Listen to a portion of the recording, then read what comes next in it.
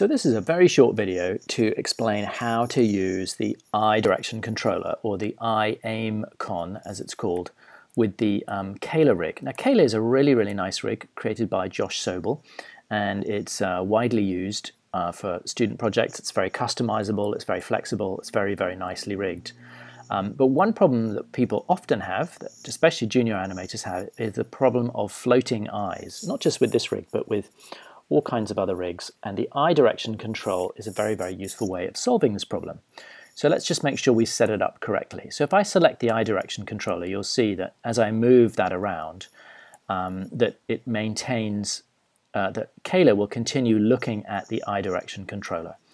And you'll see that there's a little switch here called local/world in the channel box in the eye aim con.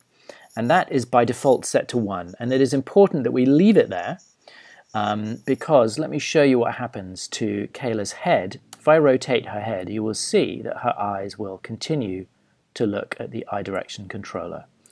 And let's say that I want to move Kayla to one side, she will continue to look at the eye direction controller. And whatever I do with her head, she's going to keep looking there, which is good. That is exactly how we want it to be. But if by some accident of fate I change that to 0, something else will happen. So if I then move the control here, now the eye direction controller moves with the body. And so the eyes will not stay focused, or rather the eyes stay focused on the eye direction controller, but the eye direction controller is worthless because it's not staying in place.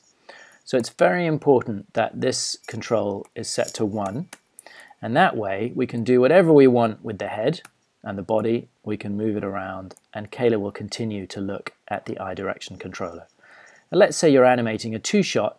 What you do is you take this eye direction controller and you move it beyond the camera,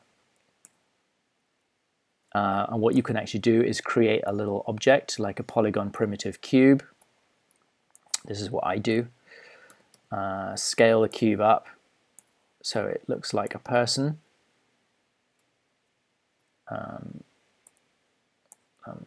Sorry, let me just let's just take the cube and just do this manually. So let's change it to I don't know, 50, and then scale Y 100. So I'll just change those to 25. Okay, so there we've got a cube.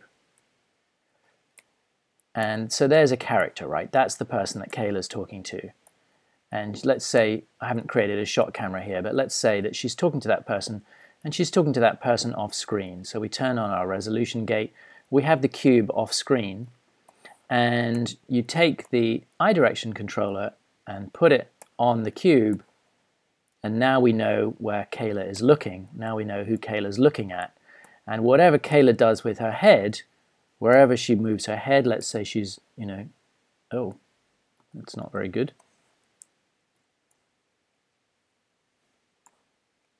That should be, local world has somehow set itself to 1. As long as local world is set to 1, sorry, it changed itself to 0.